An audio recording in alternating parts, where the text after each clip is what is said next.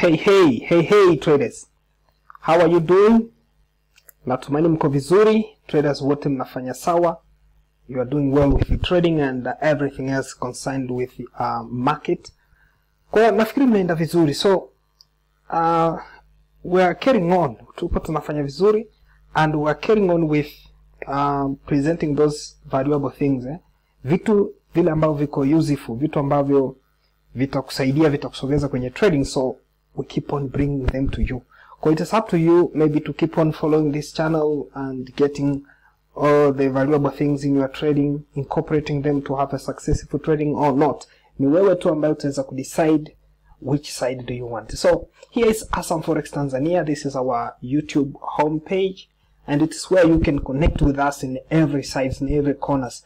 Unaweza connect us na sisi kwa maeneo mbalimbali, vitu kama broker ambaye tuna recommend sana, lakini pia kuna vitu kama Telegram, kuna TradingView, kuna Instagram and anything else. Unaweza kaenda kwenye homepage then na click these buttons, ziko very active. So make sure you do that ili uweze keep in touch with us. So bila waste time, leo it is another weekend and this weekend hatuna traders talk. Hatujafanya traders talk throughout this week.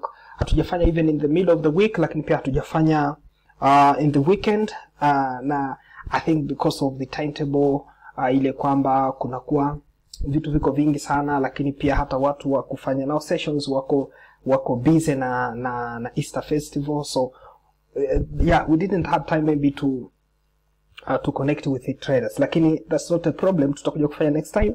Tutakuja kuwa na session, mwendelezo wa session ya traders talk. So because we have time and we're still working even on festivals, so tumeamua tusikae kimya. So we are going to drop or to bring to you a very useful thing that very few traders knows about this. Wako traders wachache sana wanajua. Yani most of traders, they know that they have to find a good strategy, they have to find maybe anything else na ile. Lakini there are certain things that most of traders they skip them, they take them simple. Wanachukulia viko rahisi, lakini those things they are not simple like that. And they don't affect my trading actually, let me concentrate with this. Lakini everything actually ambayo iko kwenye market has got its own effect. So leo tusispend muda mwingi sana introducing this. Today tukienda straight kwenye tutatumia this we call the match trade technologies. Tutajaribu kuzungumza na those the idea of the match trade technologies, match trade. Now this is a company ambayo iko ina provide brokers solutions. So tutakuja kupata na kupitia hapa ndo tunakuja kupata informations about how brokers operate. Tunaita brokers risk models. Tunaita brokers risk models. Kwamba every broker anapokuwa anaingia kwenye kutengeneza brokerage firm, actually anakuwa anaweka risk ya pesa yake. So keeping money at risk, kwa anakuwa anachagua which kind of risk anaweza kaihitaji. So anakuwa na risk yake ambayo anakuwa ana prefer. So having that, the way broker ana create risk yake, it has influence to the trader. Trader na yeye tena kwa upande wake, kwa sababu na yeye pia anaweka money katika risk, kuna yeye pia anakuwa na nini na kunakuwa na impact na ile risk model ambayo broker ameitumia. Kwa broker mwingine anaweza kutengeneza risk model ambayo inamlinda yeye, alafu then effect kubwa iko kwa trader. Lakini sometime mwingine anaweza ka balance kwamba risk kwa trader inakuwa iko ndogo sana. So this is very valuable thing when you are choosing a broker. Now ndio huko tunakuja kuona mtu anakurecommend use this broker. Wewe unaona kwamba this one ana recommend this broker kwa sababu yuko anapata party fulani kuwa broker and other things, but no, we usually recommend brokers ambao wako tunasema wako na good trading conditions, wako na trading conditions ambazo hazitaweza affect actually. So now let us consider the issues on brokers risk models. Katika brokers risk models, actually nitakuwa tuna jaribu kupresent those things and when necessary I'll go to whiteboard. Katika brokers risk models, the straightforward concept here is tunaingia kwenye, yes, most of people will understand me kama nitaongelea the issues on A book and B book, brokers books, kwa sababu nilivyosema brokers risk models wengine wanaweza sijue, lakini mainly brokers risk models ndo zinakuwa some use a book model and others use B book models. Lakini tutakuja kuona kuna wengine wanatumia hybrid, ambapo most of the brokers actually they are using hybrid, wanatumia the A book pamoja na B book kwa wakati mmoja. Sasa tutakuja kuona if a broker is using A book, what's the advantages, what are the risks na or disadvantages or the drawdowns. Lakini pia kama broker anatumia B book tutaangalia pia, lakini broker anayetumia hybrid pia ufanye kitu gani. Now we're going to cover the things today, so keep in touch and make sure you subscribe this channel, alafu then you turn on notifications, una click the thumb up button kuweza kulike ile content ambayo inakuwa presented, alafu pia remember you can share the content, and also we have many things to do with this, but tutakuwa naendelea kufanya mdogo as time goes, kuweka na vitu kama comment, you will be doing them. So now let's go to the issues on brokers risk models. Lakini if you need to cover those concepts, na yes, I want to forget this, kama unataka ku cover those concepts about risk models, and basically kama unataka kuanzisha a brokerage firm, kwa sababu you may have an idea about kuanzisha a brokerage firm, you need to be a broker. Kama unataka kuwa broker, everyone can be a broker, can have a brokerage firm. Kwa kama unataka kuwa broker, now you can use this multi-trade technologies. Multi-trade technologies hawa watakuwezesha ku create brokerage firm. Vitu vyote softwares ambazo tutatumia katika kurani brokerage firm watakuguide katika, tutakuja kuangalia hii session inakuwa ni kama part 1, lakini we'll have the second part. Kuna kitu mara nyingi tunaangalia regulation, broker amekuwa regulated au hajawa regulated. Kwa tutakuja kuona pia watakusaidia kwenye hizo registrations, kwenye regulations, ambapo tutakuja cover kwenye second part. Tuta concentrate kwa brokers kwenye regulations, tutaona wale wako not regulated, wako semi regulated na wale regulated. We have 3 types of brokers based on regulation. Lakini we'll cover on the second part. Now let's straight to our today's concept, which is the issues on brokers risk models. Brokers risk models, this is our today's concept, and nataka tu kuiweka brief hiki, kuiweka brief. Utasoma vitu vyote, utasoma strategy and other things, but if you don't know about the issues on how brokers operates, itaenda kuku affect. Utakuja kuona bado winning haiwezi kuwa ile. Now mainly we have 2 types of forex brokers, we can put it like that. Tunazo 2 types of forex brokers or forex risk models. Kwa haraka tu au kwa straightforward way naweka kama types of brokers. Mimi naweka hivyo, types of brokers. I put like that, types of brokers or forex brokers mainly. Kwa sababu I'm talking about the forex, kwa sababu forex haiko kama stock ambapo principles of stock ziko very tight actually. Broker kwenye stock actually, mpaka na kwa broker actually has got all the regulatory conditions zinakuwa zimemet. Lakini kwenye forex actually we have those unregulated brokers na wana operate, na it's not a problem kama broker na kwa ni unregulated, so kwamba ndo ni shida kubwa. Hapana, it depends on the conditions of the country to which a broker is operating. Kuna country ambazo hazihitaji kabisa broker we regulated, lakini it is good to work with regulated brokers. So we have types of brokers based on risk models. Tunaangalia based on this one, the risk models at which brokers may operate. So we have the first type, we call them as A book. We have those who now, how I have written this. Let me clear this. Now we have the first type, we call it as A book broker. Tunaita kama A book model.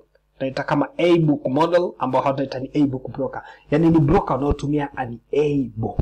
Wao cooperate kwao wanatumia an A book. I'm going to dig this deep. And it will be deep and deep kuweza kuunderstand unavyosema the A book ni wapi broker anatengeneza hela, ni wapi anapoteza, ni wapi na wewe unapoteza hela, ni wapi na wewe unatengeneza. I'm going to dig deeper and deeper from those ideas. Lakini now the second type is the B book brokers. The B book brokers hawa wao naita wanatumia the B book model. The B book brokers wao wanatumia the B book models. Those are the major categories. Lakini as time goes tutakuja kuona we have those hybrid. Baadaye, now I put this here, lakini tutakuja understand hybrid model ni yule mix zote mbili, amechanganya, anatumia B book na A book. Manake those books is where traders are registered. Huko ndiko traders wanakuwa registered. Yani those trades yani A book and B book, hizo ndo ni sehemu ambazo trades zinakuwa registered pale unapokuwa place trade. Kwa unaweza place trade ikapelekwa kwenye A book, uka place trade inaenda kwenye B book. Lakini na depend, sometimes broker anaweza kuwa purely ni A book, lakini pia broker anaweza kuwa purely ni B book. Akiwa hybrid ndo atagawanya some traders in the A book, other traders in the B book. Kwa as time goes nitakuja kugusia nani anaenda kwenye A book, nani anaenda kwenye B book. Na ukiwa B book, ukiwa A book, risk yako iko vipi? Kwa sababu those are the brokers risk models. Broker ameweka risk yake vile. Maana inawezekana ikawa ina affect sana kwako au ina affect kwa broker. Kwa now we'll see the things as time goes. Go keep in touch. Sasa now let's start with the A book brokers. Let's start with the A book. The A book brokers. Now what are the A book brokers? Ni nani hawa na wana operate vipi? Kwa now A book brokers, nafikiri mara nyingi sana unaweza kuta unaingia kwenye internet, unaingia kwenye mtandao na search au unakuja kuona categorization ya brokers. Some brokers they are known as maybe now they call them as ECN brokers. Kuna mtu anasema use ECN broker. Unaweza use what is ECN broker? ECN broker huyo anakuwa ni nani, ni broker namna gani? Kwa hiyo A book broker, broker anayetumia A book ndo sometimes tunamcategorize as an ECN broker. Anaweza kaita kama electronic communication network. Unamita kama the electronic communication network. Electronic communication network. So that's what to call the ECN broker, ambaye yeye ana register wale traders wake kwa kutumia the A book. Hiyo inaitwa the A book. Lakini it's not all about that. Sometimes kuna mwingine anaweza kusema au yes, unasoma kwenye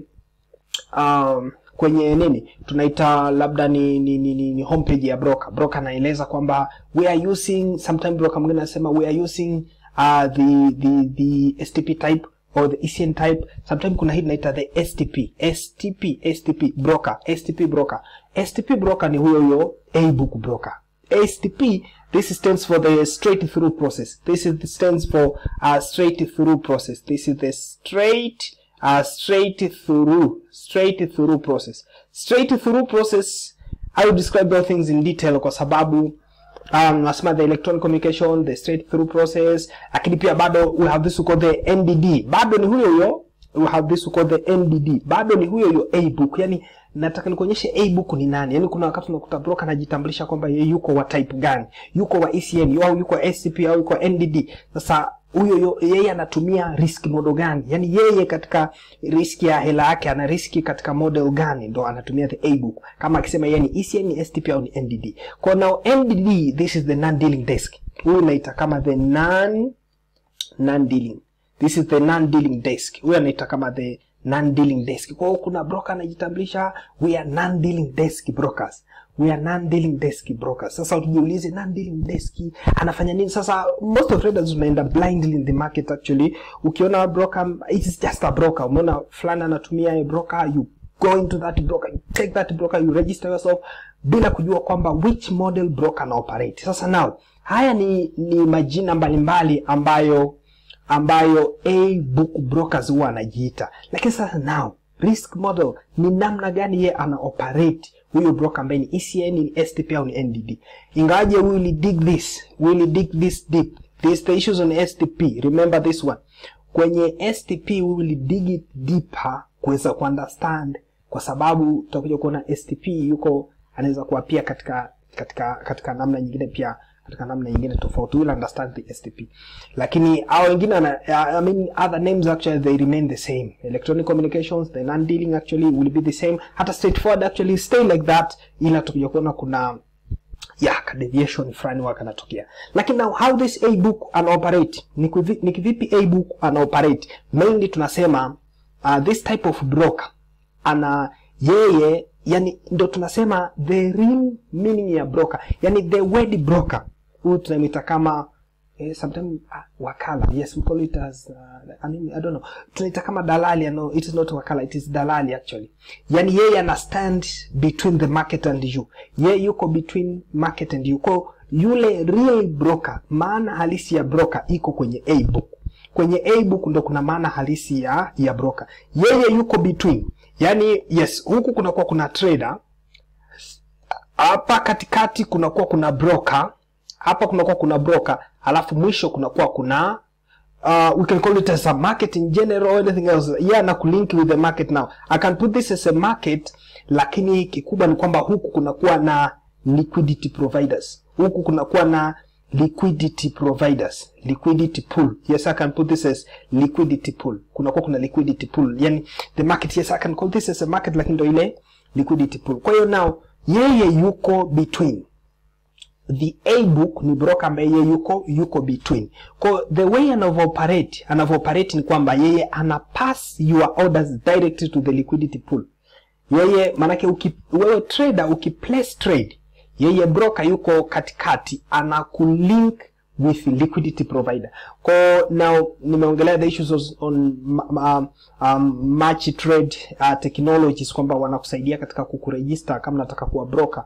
You will visit that site. Utakuja kuona wao watakulinki pia na liquidity provider, kwamba maybe a big bank somewhere, kwamba ile ndio itakuwa ina provide liquidity. Kwa wewe trader akileta trade kwako as a broker anaipitisha straight to the market, ambako kwa wale liquidity providers. We'll see liquidity providers wako wa aina tofauti. Tunaongelea the issues. Let's dig this deeper.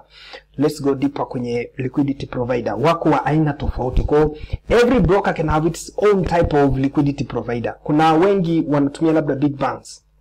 Kuna wengi wanatumia big banks.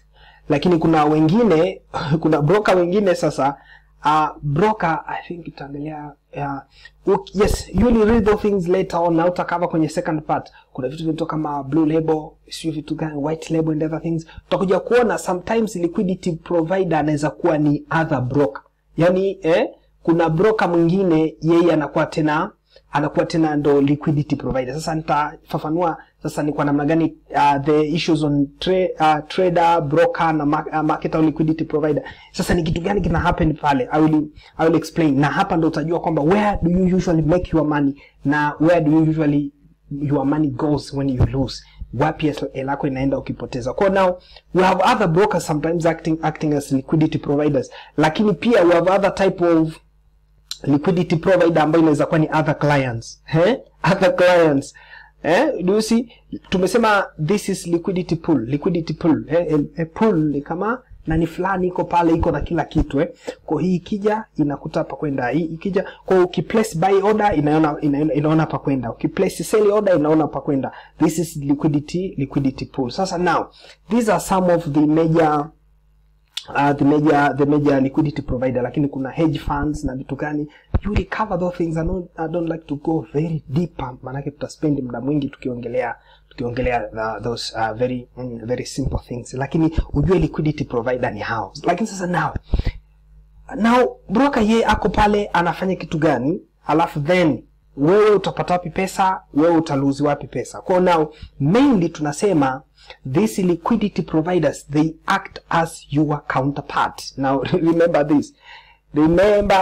These are your counterparts. Your counterparts. Sasa ni vigumu sana kuweka those things in Swahili. Yani kila kitu ikae in Swahili actually inakuwa kidogo ngumu sana. That's why I'm mixing things ili angalau niweze kubalance na vitu. Your counterpart. Yani nikisema your counterpart ni yule yuko against na wewe. Your counterpart is someone who is against you. Kwa hiyo tukisema liquidity provider is your counterpart, kwa maana ya kwamba if a liquidity provider is your counterpart, hii ina maana kwamba if you provide a buy order, if you provide a buy order, you are a trader right here. Your broker is in the mid, and then you have the liquidity provider. If you place a buy order, manake broker anaipitisha buy order yako kwenye pair fulani. Anaipitisha buy order yako moja kwa moja kwa liquidity provider. Kwa liquidity providers will be selling to you. Mbona kinaenda? Ndio tunaposema the counterpart kwa maana hiyo. Kwamba when you place a buy order, liquidity provider they will be selling to you. Wanakuuzia wewe. And when you place a sell order, liquidity providers will be buying to you. Ndio hapo mtu anajiuliza tunapataga wapi wateja kwenye foreign exchange? Tunauza kwa nani, unanunua kwa nani? Kwa in A book model, tukiwa kwenye A book model, utakuwa unauza au unanunua kwa liquidity provider. That's all. Yani ndo mechanism mzima iko pale. Yani ndo mchakato mzima wa A-book uko pale. Lakini now how things goes, usually broker hawezi kustay in between kwa sababu na yeye anafanya this as a business. Lazima na yeye pia anatengeneza pesa. Kwa now where broker will make money, broker atatoa wapi hela yake hapo? Atapata wapi hela? Mainly broker will profit from it depends, maybe it can be commission or spread. Kwa a broker will profit from commissions. Ina depend na yeye ameamua kutumia mfumo gani actually. Anaweza kuprofit kupitia commission au anaweza kuprofit kupitia spreads. Kwa now that's why utakuja kuona kuna brokers wana account tofauti. Kuna account iko na spread, kuna account yenyewe imeishia tu kwa na commission, there's no spread actually, zero spread. Kwa yes, it will be like that. Lakini yeye broker akiwa pale kati, manake mfano tunavyosema ana profit kwa commission inakuwa charged per round trip, or this we call a round trip. Round trip manake when you take a trade, unapo press a trade kuna kiasi kinachukuliwa. Labda naweza kusema commission yetu iko labda kwa euro USD labda ni 4 USD maybe per min lot or anything else. Wana clarify everything to their sites, wanaelezaga kila kitu brokers. Kwa naweza kusema maybe ni 4 USD. Kama ni 4 US manake inawezekawa now itakuwa ni 2 US when you press a trade, then 2 US when you get out of the trade. Unapoingia kwenye trade anachukua 2 US, unapotoka anachukua, hiyo ndio inaita round trip. That is. Lakini tukija kwenye spread tunaongelea the gap between ask and buy the price. Ile price ya kuuzia na price ya kununulia inakuwa na gap. Yes, let me go somehow deep to this. Ni kwamba broker yuko pale anakuunganisha na liquidity provider. Liquidity providers wao ndo ni kama wanatoa bei. If you are selling this, you will sell at this price. If you are buying this, you will buy at this price. Wanatoa liquidity providers. Sasa liquidity provider akitoa hicho kitu, broker yeye anapokuletea wewe kwamba now you can buy euro USD at this price. Broker anapokuletea wewe ile bei ambayo unaiona kwenye MT4 kwamba you can buy euro USD at this price, manake yeye anaweka a markup. Now we can put this markup. Vidude vingine hata in Swahili I don't know how you can put this. Kanini markup additional, anaweka kadude cha ziada pale juu, a markup. Kama amepewa price yake is anything. Sasa now maybe 1. Maybe 400 anything else kwa currency fulani, maybe this is maybe a sell price. Kama hii ni sell price, now kama hii ndo price ya kusell, wewe utakapokuwa una sell anaweka markup, au utakapokuwa una buy anaweka markup. Yani kwa hii ndo imetolewa na liquidity provider. Kwa yeye utakapokuwa una buy anakuongezea kiprice, utanunua kwa kiprice ambacho labda kuna kipoint kimeongezeka hapa. Kama hapa ni 000 utakuta labda wewe utanunua kwa 1.0 maybe 400 labda 1 anything else, ina depend now. Lakini pia kama utaseli ana change those conditions, itakuwa now it's not 4 again.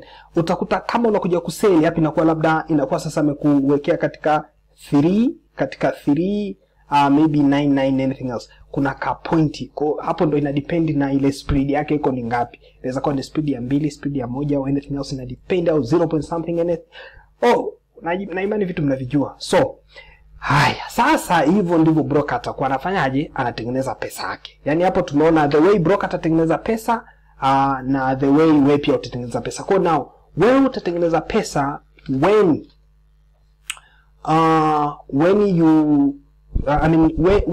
liquidity providers are losing.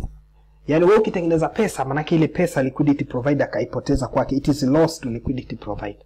Lakini when you lose money, manake liquidity provider wao ndo wana make money. Sasa tumesema liquidity providers, let me describe in short, kwamba ni big banks, ni other brokers or other clients, kwamba kuna baadhi ya brokers ambao wao wanatengeneza liquidity pool. Manake traders wote wanawaregister, anayeuza na anayenunua wanakuwa registered somewhere. Kwa wakiwa registered wale, anaye place buy order atakuwa ananunua kwa mwenzake, atakuwa anauziwa na mwenzake, anayekuwa na place sell order anakuwa anauza kwa mwenzake. Kwa now sometimes tunasema other clients, manake wao wanawatengenezeni conflict of interest by yourself. wanawatengenezeni conflict of interest wenyewe kwenyewe, yani traders kwa traders. Kwa yeah, sometimes it's like that. Lakini kuna hii ya other brokers, hii itakuwa inaenda like to the B-book, lakini haiwe straight to the B-book. To the B-book wakati broker atakuwa anafanya yeye mwenyewe, atakuwa ni counterpart. Lakini kwenye other brokers yeye broker amestand, yani yeye broker amestand in between, lakini wako broker wengine ambao wale broker naita the MM brokers, the market maker brokers. We'll describe them in the B-book. Market maker. Kwa yeye anapitisha order zako zinaenda kwa wale market makers, zinaenda kwa market maker. Wao market maker ndo wanakuwa kama liquidity providers. Kwa now this is how they operate. Ndivyo ambavyo A-book wana operate. Utatengeneza pesa kutoka kwa liquidity provider, ila broker wako yeye hana conflict of interest na wewe, yani trade naye. Your broker is not your counterpart. In the A-book your broker is not your counterpart. Kwa hiyo actually iko in that way. So now what are the benefits ya huyu broker? The benefits, naweza kusema hivyo, we can put this benefits of A-book model, kwamba broker anapotumia the A-book model. Sasa benefits actually unaweza consider maybe kwa upande wa broker mwenyewe, au unaweza consider benefit kwa upande wa trader in any way, lakini mainly I'm describing this very general. Yani hii iko very general. Either you want to open your brokerage firm, au wewe ni trader actually, put all of those information right here. Na weka ile kila moja ajue. Kwa na mfano kwa upande wa broker. Kwa broker it is a safe model. Benefit mojawapo A-book, benefits of A-book model. Benefits of A-book model. Actually it is safe to brokers. Kwa brokers hii imekuwa salama zaidi actually. Wako very safe. Kwa nini wako safe? Kwa sababu wao hawaweki katika riski pesa yao. Either you lose or win, yeye atatengeneza pesa. A broker make money when you lose or you win. Yani kwa sababu wewe utakuna pambana na, yani counterpart wako ni mwingine, yeye amekaa kama link. Kwa yeye ukipoteza au kinani, yeye anatengeneza hela. Kwa it is not too risk kwa broker. Risk yake ni ndogo. Riski yote anaipitisha kwenda kule kwa liquidity provider. Riski yake kubwa anaipitisha kwenda kwa liquidity provider, yeye anabakia kuwa na riski ndogo. Kwa upande wa broker is like that. Lakini kwa upande labda tuje wa traders, A-book, in A-book there is no manipulation. there is no market manipulation. Tunavongelea market manipulation, yani market manipulation kuna wakati ile price inafanya kitu ambacho yani ina deviate from the principles ambazo zilikuwa ziko common. Ndio unaona kuna wakati kuna market ina move direction fulani afu inakuja kutengeneza wicks. Those very strong wick rejections azinaita ni kama manipulations. Yani unakuta wanaziwinda zile stop losses, wanaziwinda zile stop losses. Those are what called the manipulations. So in A-book there is no manipulation. Broker ye yuko friendly kabisa na wewe. Kwa broker do not manipulate the market. Even ndivyo ambavyo the A-book inaenda. Lakini now what are the downsides? Or the drawbacks or anything else? Yani kama hasara za A-book inakuwa na hasara gani? A-book, one of the downside is A-book huwa inakuwa na wide spread during off market. Wide spread. Kikubwa kile tunaogopa ukitaka kibaya ni wide spread during off market. Wide spread during off market. Off market ni wakati ule sessions ziko cool. Yani kwa zile sessions ambazo ziko cool, labda most of the market centers zinakuwa zime close. Kwa unakuja kuona zile kama off market. Kwa pale ni pale ambapo tunasema volatility ya market iko chini. Kwa market inapokuja kuwa less volatile, ndipo ambapo tunasema kwa wale broker wanao provide spread huwa zina widen. Kwa hiyo ni hasara moja hapo kama tutatumia the A-book broker ambaye yeye mainly anafanya spreads. Kwa kuna wengine anafanya spread lakini pia anafanya na commission at the same time. Kwa something like that. Yani hiyo ndio hasara moja hapo ambapo sasa kukiwa spread zime widen, it's not just the widening of the spreads ndio tukasema it's all about that, lakini kikubwa ziki widen spread nini huwa kina happen? Ndio kuna wakati ambao maybe structure market is like this, stop loss is right there. utakuja kuona price tuna expect imove mpaka ifike that area kuku stop out. Hapa palikuwa pana stop loss, hapa palikuwa na stop loss. Tunategemea price ishuke mpaka hit that area ili kuweza kuku stop out. Lakini spread zikiwa wide, price inaweza move ikakaribia tu that area ikarudi. Unakuja kuona haijafika eneo ambalo liweka stop loss, lakini imekutoa out kwa sababu ile markup ambayo ilikuwa added ilikuwa ni kubwa. Markup ambayo ilikuwa added ilikuwa ni kubwa, ndio hiyo tunasema ni wide spread. Kwa hasara yake ni hiyo, kuja kuona unatolewa out of the trade kabla hata price haijafika kwenye ile exact kabla hata market haijafika kwenye ile exact price ambayo ulikuwa umeiweka. Lakini yani kukiwa na wide spread kitumia kibaya kuna kwa tuna nini?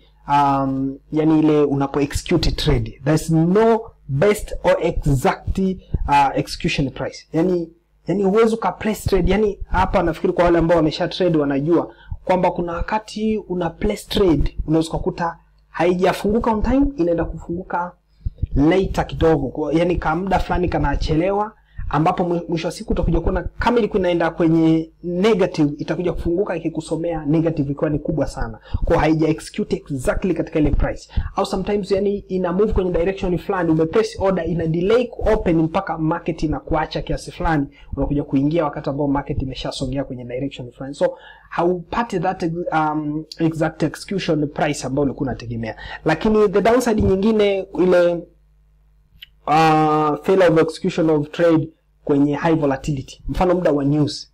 Failure of execution mfano muda wa news. Broker ambaye anatumia A-book, broker anayetumia A-book wakati wa news, kuna wakati order huwa hazifunguki. Yani unakuta kwa wale ambao wana trade fundamentals, actually maybe they know this, yani inaweza kufunguka lakini isiwe katika conditions ambazo huwa inafunguka kukiwa kawaida. Kwa you can experience that kama unafanya news kwa broker ambaye yeye yuko kwenye A-book.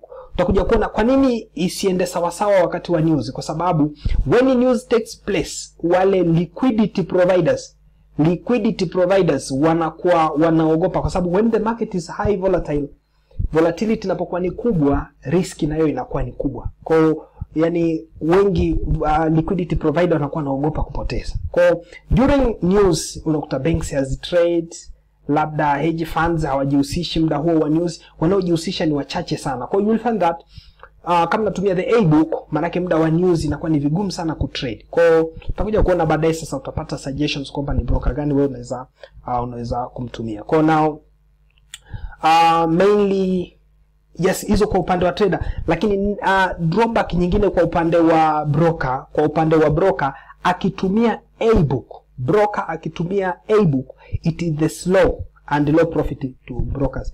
Inakuwa iko ni polepole sana. It is the slow and low, yani low profits. Yani broker yeye atakuwa anatengeneza profit yani polepole afu profit ndogo, kwa sababu yeye anazopata ni zile markup, anazozipata yeye ni zile markup, vile value vya price anavyoviongeza kwenye ile price wanayotoa wale liquidity provider, ndo vinavyoongezeka vile ndo profit yake. Hakuna sehemu nyingine anakotengeneza pesa. Kwa sababu mwisho wa siku kwa broker hii inakuwa iko very slow. Kwa kama unataka kuanzisha brokerage firm, utaangalia wewe unataka kuprofit haraka au kuprofit polepole, kwa utachagua which model you will operate with. Now those are some things about the A-book. Even though baadhi ya vitu ambavyo ni very very important, very crucial to know kwenye A-book. Yani unapokuwa deal na A-book kuna vitu ambavyo inabidi vijue. Ndio hivyo, ni baadhi ya vitu ambavyo vinakuwa ni very valuable. Haya. Sasa now, kwa hiyo tutakuja kuona sasa baadaye tutakuwa tuna B-book brokers. Ambayo ni category nyingine. As I have said kwamba risk models za brokers ziko mbili. Kwa hiyo we have completed with the A-book, ambapo tumeona uzuri wake na ubaya wake na vitu vingine vyote, lakini sio ubaya, actually those are like the shortcomings, ni vitu vidogo sana, mapungufu tu machache, lakini it doesn't mean kwamba A-book anakuwa ni ana ubaya fulani. Haiko that way. So now we are through with that. I want to take you to the B-book. I want to take you direct to the B-book broker. Nataka tuone the B-book broker, the way how they operate. Alafu sehemu ya mwisho sasa, not only knowing the B-book, sehemu ya mwisho tutataka tuone the best broker between A-book and B-book. nani umtumie, kwa sababu yani hiyo ndio inakuja kuwa point ya msingi kwamba I need to start trading. Yani wengi tu wanajiuliza nataka nitafute broker mzuri, which broker the best, lakini is the best in which conditions? Lazima uwe na criteria za wewe kuweza kumjudge broker kwamba this is the best broker or it's not the best broker. Kwa lazima uwe na vigezo ambavyo unamjudge broker. So now let's see the second model, that is the B book. Let us see the B book, the B book broker. Let us see the B book brokers. B book brokers, hii ni model nyingine ambayo broker wana operate. Kwa now B book sometimes unaita kama the dealing desk. The dealing desk. Kwa kuna wakati ukaambiwa au broker anakuambia we are dealing desk brokers. We are dealing desk brokers. Sasa akisema we are dealing desk brokers, lazima uelewe kwamba those dealing desk wao wana operate katika model gani. Kwa dealing desk wao wanatumia the B book. Lakini tulisema the nani dealing wao wanatumia the A book. Lakini now those dealing desk kuna mwingine anaweza kuwa hajaisikia the dealing desk, lakini ashawaisikia. We have those brokers who call them as market makers. We have those brokers who call market makers. We have those brokers who call them as market makers, the MM brokers. Naita kama MM brokers. Sasa now the MM brokers sometimes we call them as a dealing desk, manake ni model nyingine ambayo brokers huwa wana operate, ambapo now their mode of operation, those market maker and dealing desk, their mode of operation is they actually they process those orders in house. Yani I don't know, yani tunaposema kwamba they process their orders in house, manake tunasema in a straight way, tunasema a broker is your counterpart. Yes, let me put it this way. Tunasema broker is your counterpart. Navyosema broker is your counterpart, navyosema broker is your counterpart, manake you are trading against the broker. Yani hapa ni moja kwa moja una trade na broker. When you place maybe a buy order, straightforward a broker, hapa tuna broker, straightforward a broker will be selling to you. Hii ndo nasema your broker is a counterpart. Kwa when you buy, broker will be selling to you. When you sell, broker will be buying to you. Straight, manake broker hapeleki kwenye liquidity provider. Yeye anabakia tu kama ndo liquidity provider. Yeye mwenyewe moja kwa moja. That's why tunamuita kama market maker. Yeye mwenyewe ndo anakuwa ni liquidity providers. Kwa yeye ana trade against you.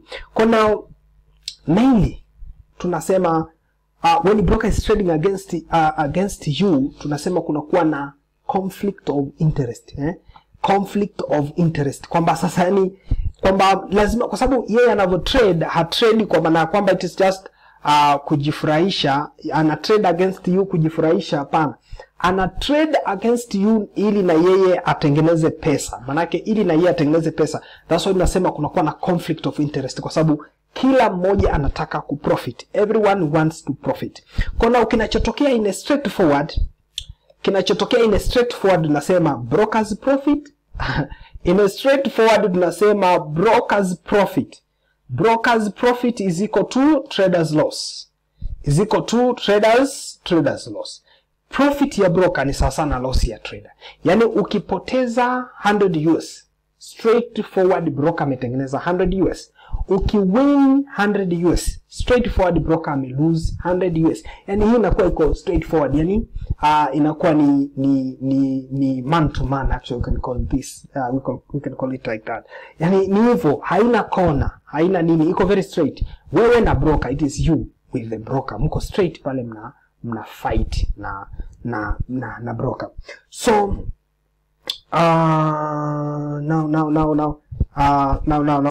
now let's keep on looking on the benefits and the downsides or drawdown of the B book broker. Kwamba wao wanakuwa na faida ipi kwa upande wao, lakini pia faida kwa upande wa trader.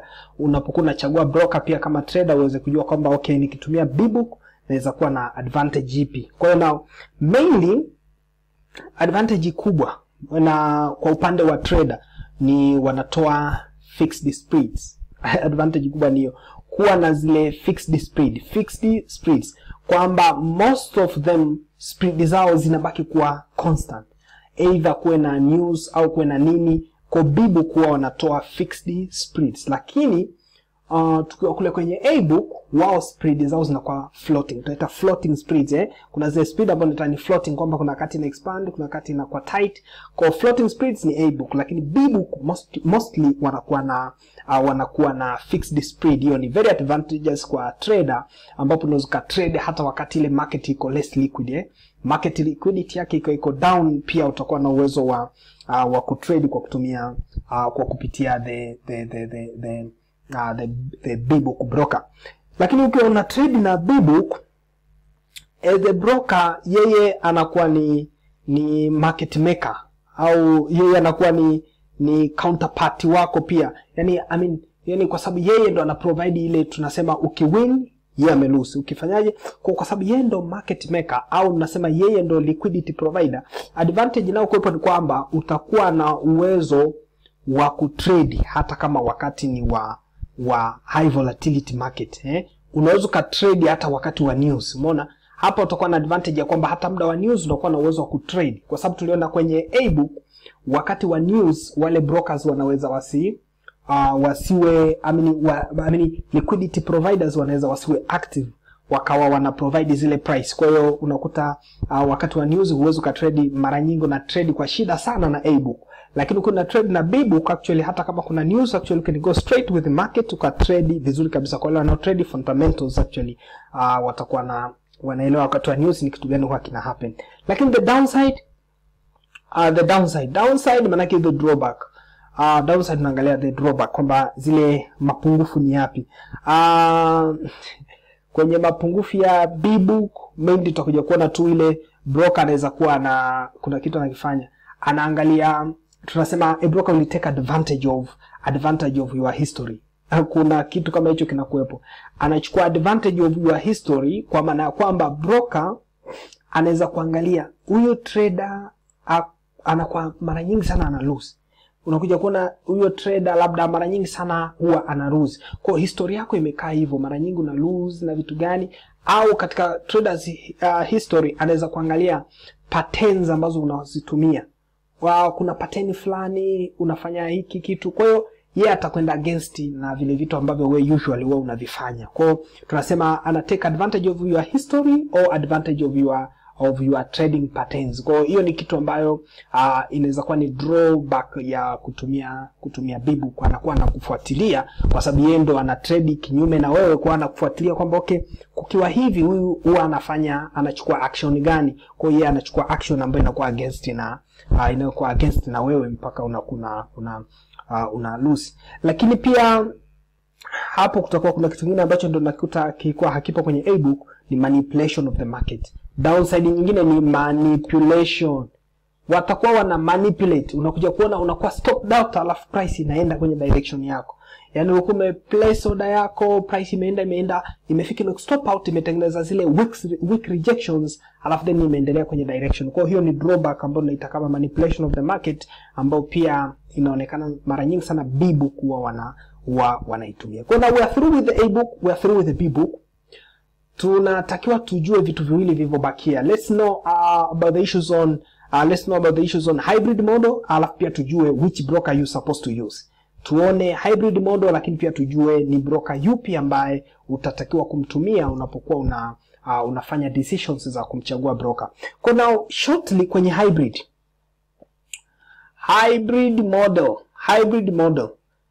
model ni pale ambapo broker amechanganya. Broker anatumia vitabu vyote, anatumia the A-book na B-book. Kwa maana yake yeye, wale traders wanapo register trades zao, kuna some traders zipeleka kwenye A-book, kuna some traders zipeleka kwenye B-book. Kwa utakuja kuona conditions ni trade zipi kwa nini azipeleke kwenye A-book, na ni trade zipi anazipeleka kwenye B-book. Kwa now hapo tutasema broker use both books. Anakuwa anatumia vitabu vyote viwili kuregister zile trades. Lakini pia katika kufanya hybrid ili iwe successful, usually brokers use dedicated software. dedicated software. Anakuwa na software ambayo we call it as dedicated or anything else, lakini it's how we call it.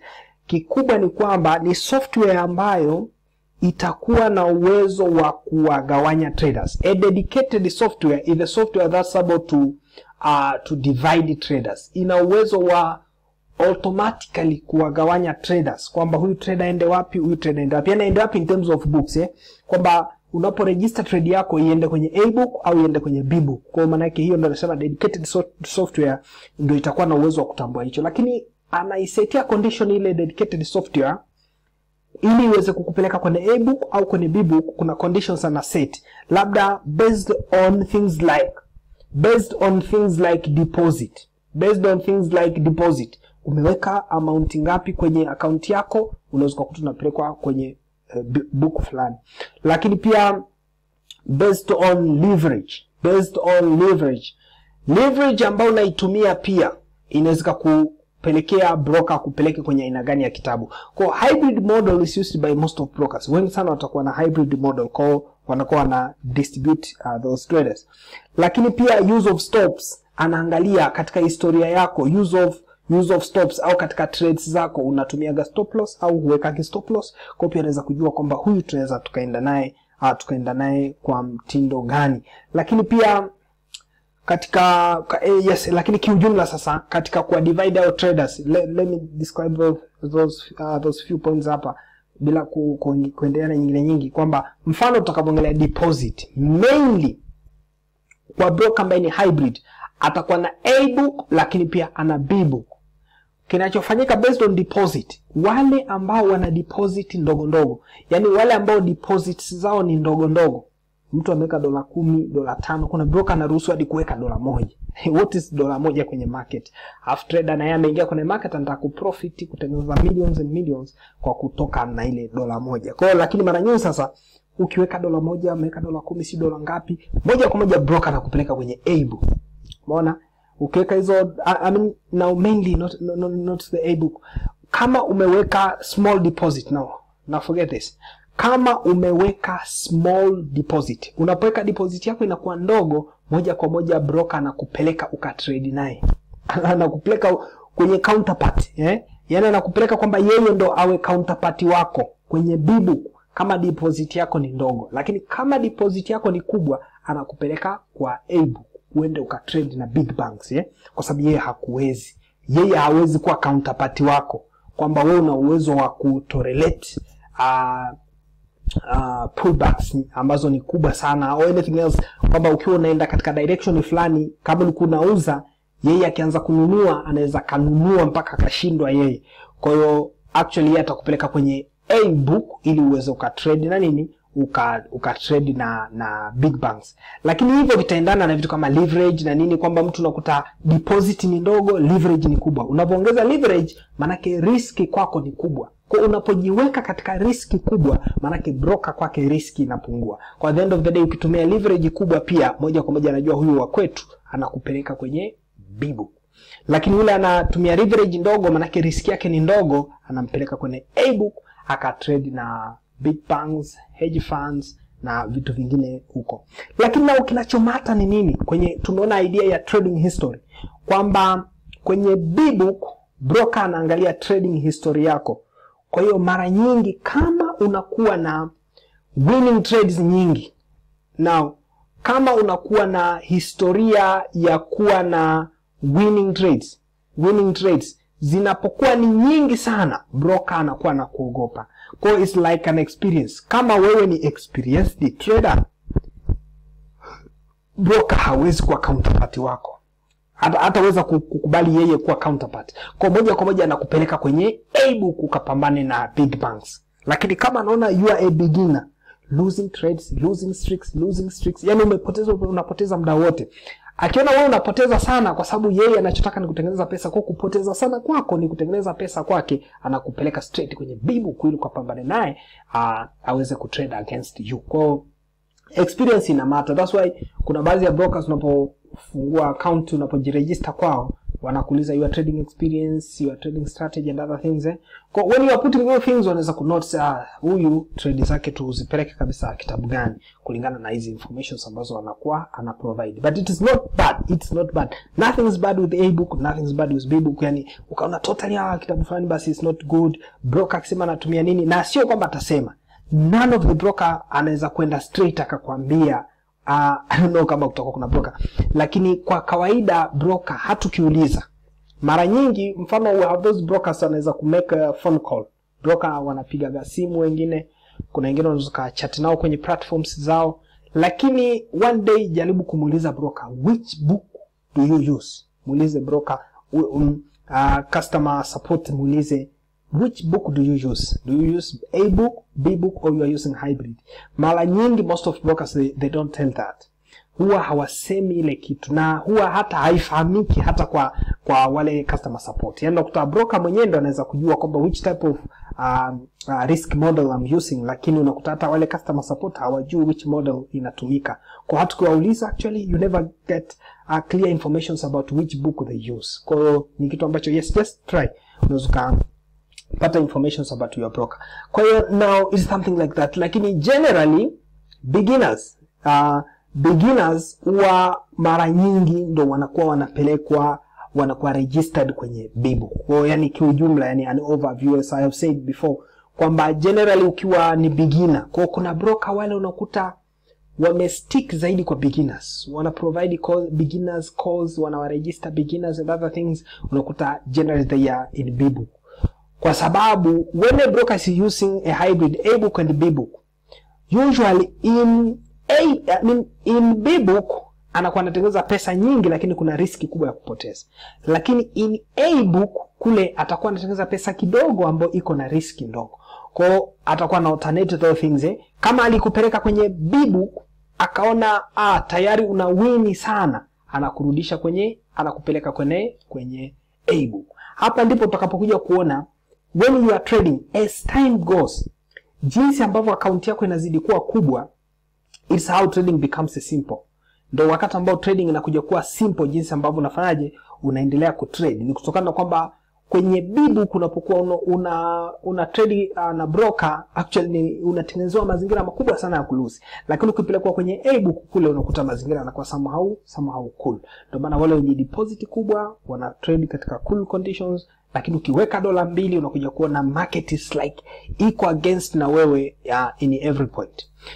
Now something like that. We are through with this, lakini we'll cover other things on the second part about brokers, ambao tutaongelea regulation ya brokers. Lakini pia yes, kwa regulation ya broker tutaangalia liquidity provider and mainly the issues on, tutaangalia difference between liquidity and volatility. Kuna kitu iko pale. Mara nyingi tunaambia volatility is low, volatility high. This market is more liquid, this is less liquid. Kuna vitu kama vile, lakini volatility tutaangalia the rate of exchange. Tutaangalia tu next time. Volatility tutaangalia rate of exchange. Liquidity, number of traders involved in that particular market. Kama unasema forex is the most liquid, kwa sababu most of traders they are there. Umeona wako wengi wana trade forex, that's why it's the most liquid. Lakini unasema labda during news the market is more volatile. It is more volatile kwa sababu rate ya exchange during news inakuwa ni kubwa. Kwa just in a small picture you can have those informations, lakini we'll cover them in the second part. Now which one to choose, maybe kati ya our brokers, which one to choose? Umchague yupi? Which one to choose? Nafikiri now this is ndo swali la beginners wengi. Which broker can I use? Which broker can I use? Now ni broker gani utamtumia? Please listen this part. Now always broker gani utamtumia, it will depend on yourself. That's all. It will depend on yourself. Yani hakuna sehemu mimi nitakwenda straight au utaona sehemu panakwambia straightforward use A book, or straightforward use B book. Haiko vile, lakini now what I can say, itategemeana na wewe mwenyewe. Sasa itategemeana na wewe mwenyewe katika vitu gani? Well, several things there. Example, your trading session. Itategemeana, mfano tukiangalia kuna kitu, mfano tusema your trading session. based on your trading session inaweza kuwa ni sababu ya wewe kuchagua which type of broker utaweza kumtumia. Kwa hiyo kwa mfano wewe unakuwaga uko busy sessions zingine, au wakati mwingine uko very busy, halafu unapata time ya kutrade wakati market imekuwa less volatile. Umeona? Labda unakuja kupata nafasi ya kutrade wakati unapata nafasi ya kutrade wakati market iko less volatile. Kwa kama unapata nafasi ya kutrade wakati market iko less volatile, maana yake inabidi uje uangalie a B-book broker ambaye yeye anakupa fixed spread, ambaye anakupa fixed spread atafaa zaidi kumtumia katika kutrade kwenye less volatile. Kwa that's the condition. Kwa uwezo ukasema tu A book is good or B book is good. It depends on which criteria are you looking for.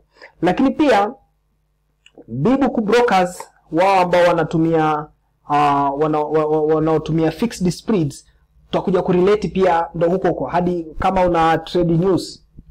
Those who trade fundamentals, for those who trade fundamentals, kama una trade fundamentals, please you have to use B book also. Tumia B book broker kama unatumia, kama una trade fundamental. Kwa hiyo utaweza kusema tu which broker is the best. Wewe unaenda ku trade fundamental, unauliza which broker is the best, utaambiwa the A book, lakini kumbe kwenye fundamentals the A book actually hawezi cooperate vizuri, actually hawezi kurani. Big banks na nini wale liquidity providers wanakuwa hawawezi cooperate wakati wa news. Lakini utaangalia vitu kama cost of operations.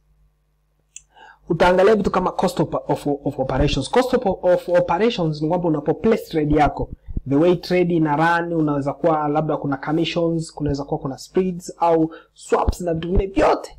Kwa hiyo unaweza kufanya consideration ya ile ili uweze kuchagua broker. Kwa mfano the A book now. Kwa mfano the A book ambapo ukiwa kwenye category ya commissions, actually you can find that A book anakuwa yuko vizuri ukiachana na upande wa spreads.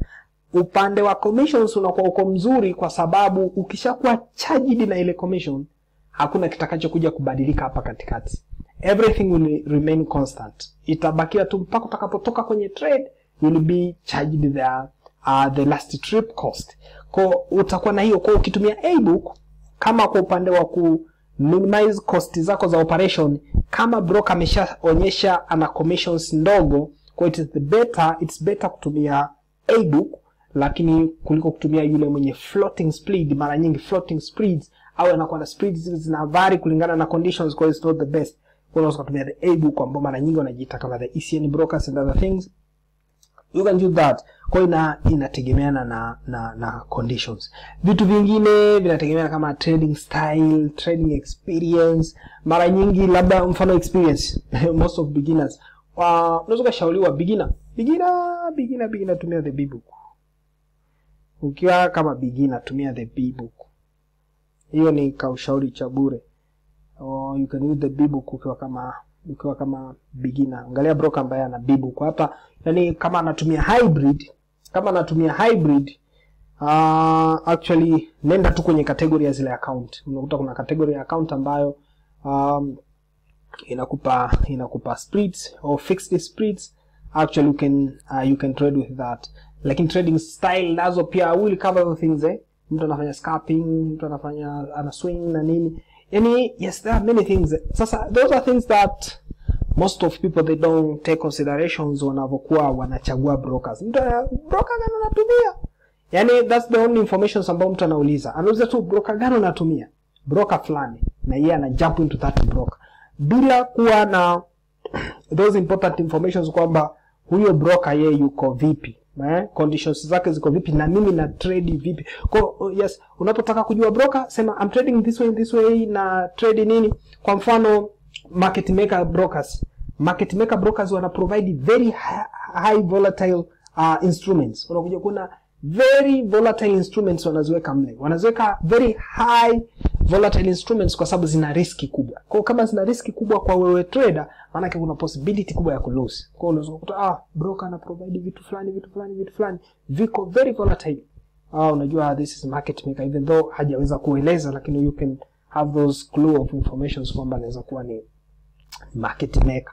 That's all. Those are the stories that I thought that we can have today. Nitaka tupige those stories kwa sababu tukua na vitu vingi vya kufanya for today, and hatakuwa na traders talk and other things, so nikapenda sana to share those valuable informations. And it's about a hour now, ni kama saa moja sasa linakwisha, kwa it is enough, inatosha sana kwa content ambazo tunaweza kushare kwa siku ya leo. So keep on watching, make your comment down there, weka na comment yako, like button lazima click pale kama na like, au kama hu like click the thumb down, kama huja like you can do anything else with this video, lakini make sure that you share, kwa sababu ni vitu ambavyo wengi wa wasomi, wengi wa wafundishwe, hawafundishaji watu things like this, viko kimya sana. Kwa we are trading blindly most of the time, that's why we are losing. So now that's the end. Thank you and have a nice time.